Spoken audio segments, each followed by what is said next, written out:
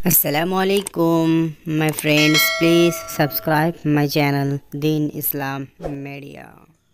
Assalamu alaikum wa rahmatullahi wa barakatuh. Alhamdulillahi rabbil alameen wal aqibatu lil muttaqin wassalatu wassalamu ala ashrafil anbiya'i wal mursalin nabiyina Muhammad wa ala alihi wa ashabihi ajma'in, amma ba'd. قال رسول الله صلى الله عليه وسلم ومن سلك طريقا يلتمس فيه علما سهل الله له به طريقا إلى الجنة رواه مسلم। সমস্ত তারিফ প্রশংসা আল্লাহ রাব্বুল আলামিনের জন্য, যে আল্লাহ রাব্বুল আলামিন কোরআনুল কারীম নাযিল করেছেন, যে আল্লাহ রাব্বুল আলামিন দিনে শিক্ষা অর্জনের আমাদের সুযোগ সুবিধা করে দিয়েছেন, সে আল্লাহ রাব্বুল আলামিনের দরবারে আমরা সকলেই অন্তরস্থল থেকে শুকরিয়া আদায় করি আলহামদুলিল্লাহ। সালাত এবং সালাম নাজিল হোক প্রিয় নবী মুহাম্মদুর রাসূলুল্লাহ সাল্লাল্লাহু আলাইহি সাল্লামের প্রতি, যিনি দিনে শিক্ষা অর্জনের ফজিলত মর্যাদা বর্ণনা করেছেন। সম্মানিত দিনী ভাই বোন আমার, আজকের আলোচ্য বিষয় হচ্ছে দ্বীনি শিক্ষা অর্জনের ফজিলত, চতুর্থ পর্ব। ইতিপূর্বে আমরা 3টি পর্বে দ্বীনি শিক্ষা অর্জনের প্রায় 11টি ফজিলতের কথা উল্লেখ করেছি। আজকে আমরা মোটামুটি 2টি ফজিলতের কথা উল্লেখ করব। যারা দ্বীনি শিক্ষা অর্জন করে, দ্বীনি শিক্ষা অর্জন করার জন্য রাস্তায় বের হয়, পথে বের হয়, আল্লাহ রাব্বুল আলামিন তাদের জন্য জান্নাতের পথ সহজ করে দেন। এই বিষয়টা ইনশাআল্লাহ আজকে আমরা বলব। দ্বীনি শিক্ষা অর্জন করার জন্য আপনি কোনো প্রতিষ্ঠানে যাচ্ছেন, কোনো মাদ্রাসায় যাচ্ছেন, মসজিদে যাচ্ছেন, অথবা যারা সৌদি আরবে রয়েছেন তারা ইসলামিক সেন্টারে আসছেন, পথ অতিক্রম করে আসছেন একমাত্র দ্বীনি শিক্ষা অর্জনের জন্য। যদি আপনি এই কাজ করতে পারেন, দ্বীনি শিক্ষা অর্জন করার জন্য কোনো পথ বের হয়ে, রাস্তায় বের হয়ে যদি আসেন, তাহলে আল্লাহ রাব্বুল আলামিনের পক্ষ থেকে আল্লাহ রাব্বুল আলামিন কি করবেন? ওই ব্যক্তির জন্য জান্নাতের পথ সহজ করে দেবেন। আসলে আমরা একটা হাদিস পেশ করি, তাহলে দ্বীনি শিক্ষা অর্জনকারীর জন্য আল্লাহ রাব্বুল আলামিন জান্নাতের পথ সহজ করে দিবেন। দ্বীনি শিক্ষার আমরা তাহলে একটি ফজিলত জানতে পারলাম, যে যারা দ্বীনি শিক্ষা অর্জন করার জন্য কোনো পথে বের হবে, আল্লাহ তার জন্য জান্নাতের পথ সহজ করে দিবেন। লম্বা একটি হাদিস রয়েছে সহিহ মুসলিমে, 2699 নম্বর হাদিস, অনেক বড় হাদিস রয়েছে এবং এই হাদিসের বর্ণনাকারী হচ্ছেন আবু হুরায়রা রাদিয়াল্লাহু তাআলা আনহু। তবে হাদিসের আমরা একটু অংশ বলবো, যে অংশের সম্পর্ক রয়েছে দ্বীনি শিক্ষা অর্জনের ফজিলতের ব্যাপারে। রাসূলুল্লাহ সাল্লাল্লাহু আলাইহি ওয়াসাল্লাম বলেছেন, ওয়া মান সালাকা তরিকান ইয়ালতামিসু ফীহি ইলমা সাহালাল্লাহু লাহু বিহি তরিকান ইলাল জান্নাহ। যে ব্যক্তি জ্ঞান অর্জনের জন্য রাস্তায় বের হল, ওমান সালাকা তারিকান ইয়ালতামিসু ফীহি ইলমা, আর যে ব্যক্তি দ্বীনি শিক্ষা অর্জন করার জন্য রাস্তায় বের হলো, পথে বের হলো, বা যে ব্যক্তি দ্বীনি শিক্ষা অর্জনের জন্য রাস্তায় বের হয়, ফজিলত কি লাভ? সাহালাল্লাহু লাহু বিহি তরিকান ইলা জান্নাহ, আল্লাহ এর বিনিময়ে তার জন্য জান্নাতের পথ সহজ করে দেন। তাহলে যে ব্যক্তি দ্বীনি শিক্ষা অর্জন করার জন্য রাস্তায় বের হয়, আল্লাহ রাব্বুল আলামিন তার জন্য জান্নাতের পথ সহজ করে দিবেন। তাহলে আপনারা বা আমরা যারা জান্নাতে যেতে চাচ্ছি, আমরা তো সবাই জান্নাতে যেতে চাই, জান্নাতের পথ যদি আপনি সহজ করতে চান, জান্নাতের পথ আল্লাহ রাব্বুল আলামিন আপনার জন্য সহজ করে দিবেন, তাহলে আপনাকে দ্বীনি শিক্ষা অর্জন করার জন্য পথে বের হতে হবে।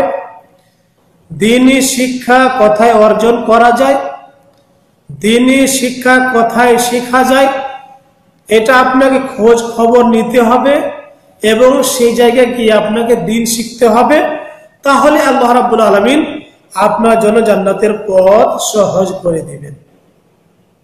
আপনি পৃথিবীর যে কোনো জায়গাতে রয়েছেন, যে কোনো জায়গাতে আছেন, কোনো অসুবিধা নেই। আপনি সেই জায়গাতে বসে দ্বীনি শিক্ষা অর্জন করার জন্য আপনি পথ বের করবেন, খোঁজ খবর নিবেন আপনি যে কোন জায়গাতে দ্বীনি শিক্ষার ব্যবস্থা রয়েছে, কোরআন এবং হাদিসের শিক্ষার ব্যবস্থা কোথায় রয়েছে, কোরআন এবং হাদিসের শিক্ষা কোথায় অর্জন করা যায়, কোরআন এবং হাদিস কোথায় শিখা যায়। এই জন্য আপনাকে রাস্তা খুঁজতে হবে এবং লোকজনকে জিজ্ঞাসা করতে হবে যে কোথায় দ্বীনি শিক্ষা শেখানোর ব্যবস্থা রয়েছে। তা দ্বীনি শিক্ষা অর্জন করার জন্য যদি আপনি পথে বের হন, তাহলে আল্লাহ রাব্বুল আলামিন এর মাধ্যমে আপনার জন্য জান্নাতের পথ সহজ করে দিবেন। আল্লাহ আমাদের সবাইকে জান্নাতের, আমাদের সকলের জন্য জান্নাতের পথ সহজ করে দেন। সকলে বলুন আল্লাহুম্মা আমিন। সম্মানিত দ্বীনি ভাই বোন আমার, তাহলে চিন্তা করুন যে আল্লাহ রাব্বুল আলামিন আপনার জন্য জান্নাতের পথ সহজ করে দিবেন যখন আপনি দ্বীনি শিক্ষা অর্জন করার জন্য রাস্তায় বের হন। তাহলে দ্বীনি শিক্ষা অর্জনের ফজিলত হচ্ছে যে দ্বীনি শিক্ষা অর্জনকারীর জন্য মহান আল্লাহ রাব্বুল আলামিন জান্নাতে যাওয়ার পথ সহজ করে দিবে। আল্লাহ আমাদের সবার জন্য জান্নাতে যাওয়ার পথ সহজ করে দিন। সকলকে জান্নাতের ফিরদৌস নসিব করেন। সকলে বলুন আল্লাহুম্মা আমিন। তাহলে আপনাকে পথ খুঁজতে হবে, আপনাকে জায়গা খুঁজতে হবে, আপনাকে চিন্তা ভাবনা করতে হবে যে কোথায় দ্বীনি শিক্ষা অর্জন করা যায়। দ্বীনি শিক্ষার মধ্যে একটি হচ্ছে কোরআনুল কারীমের শিক্ষা, আরেকটি হচ্ছে রাসূলুল্লাহ সাল্লাল্লাহু আলাইহি ওয়াসাল্লামের হাদিসের শিক্ষা। কোরআন এবং হাদিসের শিক্ষা অর্জন করার বিশাল ফজিলত রয়েছে। তার মধ্যে আমরা আরেকটি পয়েন্ট আলোচনা করব যে যে ব্যক্তি দ্বীনি শিক্ষার মধ্যে কোরআনুল কারীমের শিক্ষা অর্জন করে, আল্লাহ রাব্বুল আলামিন তার জন্য অনেক নেকির ব্যবস্থা করে দেন। এবং কোরআনুল কারীম যে পড়ে, দ্বীনি শিক্ষা অর্জন করার সময় হোক বা অন্য কোনো সময় হোক, যখনই কোরআনুল কারীমের একটি অক্ষর পড়ে, একটি অক্ষরের বিনিময়ে তাকে 10টি করে নেকি দেওয়া হয়। এই মর্মে আমরা একটা হাদিস পেশ করব, সুনান তিরমিজির 2910 নম্বর হাদিস। আর এই হাদিসের রাবি হচ্ছেন, বর্ণনাকারী হচ্ছেন আব্দুল্লাহ বিন মাসউদ রাদিয়াল্লাহু তাআলা। আব্দুল্লাহ বিন মাসউদ রাদিয়াল্লাহু তাআলা হাদিসের হচ্ছেন বর্ণনাকারী। আর হাদিস নম্বর হচ্ছে 2910 নম্বর হাদিস। আর এই হাদিসের ব্যাপারে আল্লামা মুহাম্মদ নাসিরুদ্দিন আলবানী রাহিমাহুল্লাহ বলেছেন যে হাদিসটি হচ্ছে সহিহ। তাহলে আমরা ইতিপূর্বে যেটা বললাম যে দ্বীনি শিক্ষা অর্জনকারীর জন্য আল্লাহ রাব্বুল আলামিন জান্নাতের পথ সহজ করে দিবেন। দ্বীনি শিক্ষা অর্জনকারীকে আল্লাহ রাব্বুল আলামিন অনেক নেকি দিবেন। তার মধ্যে একটি পয়েন্ট আলোচনা আমরা করব যে দ্বীনি শিক্ষার মধ্যে রয়েছে কোরআনুল কারীমের শিক্ষা, হাদিসের শিক্ষা। যে ব্যক্তি কোরআনুল কারীমের একটি অক্ষর পড়ে, সে ব্যক্তি এতে কি পাবে? 10টি নেকি পাবে। আমরা এই মর্মে একটি হাদিস পেশ করব।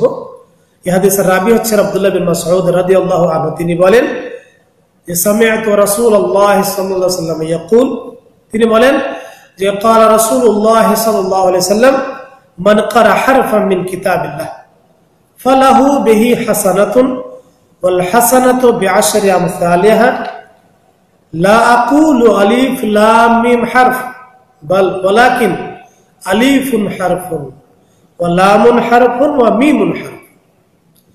সুনান তিরমিজির 2910 নম্বর হাদিস। হাদিসের ব্যাপারে আল্লামা নাসির রাহিমাহুল্লাহ বলেছেন যে হাদিসটি হচ্ছে সহিহ। আব্দুল্লাহ বিন মাসউদ রাদিয়াল্লাহু তাআলা আনহু বলেন যে রাসূলুল্লাহ সাল্লাল্লাহু আলাইহি ওয়াসাল্লাম বলেছেন, আর এর আগে থেকে একটু আমরা হাদিস পড়ি। عن أبي أيوب بن موسى قال سمعت محمد بن كعب القرظي يقول سمعت عبد الله بن مسعود يقول قال رسول الله صلى الله عليه وسلم।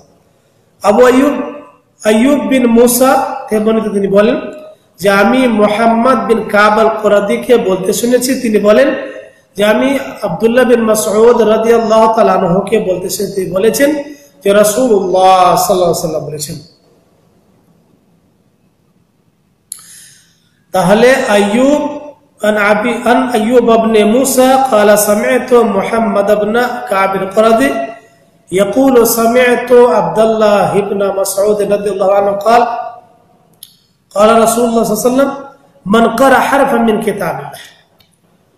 তাহলে আবু আইয়ুব বিন মুসা তিনি বলেন যে আমি মুহাম্মদ বিন কাব আল কুরাদিকে বলতে শুনেছি, আর তিনি বলেন যে আমি আব্দুল্লাহ বিন মাসউদ রাদিয়াল্লাহু তাআলা বলতে শুনেছি, তিনি বলেন যে রাসূলুল্লাহ সাল্লাল্লাহু আলাইহি ওয়াসাল্লাম বলেছেন, অর্থাৎ আব্দুল্লাহ বিন মাসউদ বলেন যে রাসূলুল্লাহ সাল্লাল্লাহু আলাইহি ওয়াসাল্লাম বলেছেন মান ক্বারা হারফান মিন কিতাবিল্লাহ ফালাহু বিহি হাসানাতুন, যে ব্যক্তি আল্লাহর কিতাবের একটি অক্ষর পাঠ করবে, ফালাহু বিহি হাসানাহ, তাতে তার জন্য একটি সওয়াব রয়েছে, নেকি রয়েছে। ওয়াল হাসানাতু বিআশরি আমসালিহা, আর একটি নেকি 10 গুণ সমান হবে, একটি নেকি হবে 10 গুণ সমান। ওয়াল হাসানাতু বিআশরি আমসালিহা, একটি নেকি হবে 10 গুণ নেকি বা সওয়াবের সমান। লা আকুলু আলিফ লাম মিম হারফ, আমি এই কথা বলবো না যে আলিফ লাম মিম একটি অক্ষর, ওয়ালাকিন আলিফুন হারফুন ওয়া লামুন হারফুন ওয়া মিমুন হারফুন, বরং আলিফ একটি অক্ষর, লাম একটি অক্ষর এবং মিম একটি অক্ষর। তাহলে যে ব্যক্তি আলিফ লাম মিম পড়বে সে ব্যক্তি 30 নেকি পাবে। তো দ্বীনি শিক্ষা অর্জনের ফজিলত আছে। আপনি দ্বীনি শিক্ষা অর্জন করার জন্য গিয়েছেন, কোরআন পড়ছেন বা বাড়িতে পড়ছেন বা যে কোনো জায়গায় কোরআন কারীমের তেলাওয়াত করছেন, এক একটি অক্ষরের বিনিময়ে আপনি 10 নেকি পেয়ে যাচ্ছেন। কিন্তু অন্য শিক্ষা অর্জন করলে আপনি এত নেকি পাবেন না। তাহলে দ্বীনি শিক্ষার ফজিলত হচ্ছে যে দ্বীনি শিক্ষা অর্জন করলে তার মধ্যে একটি হচ্ছে কোরআনুল কারীমের শিক্ষা, আর কোরআনুল কারীমে একটি অক্ষর পাঠ করলে আপনি 10 নেকি পাবেন।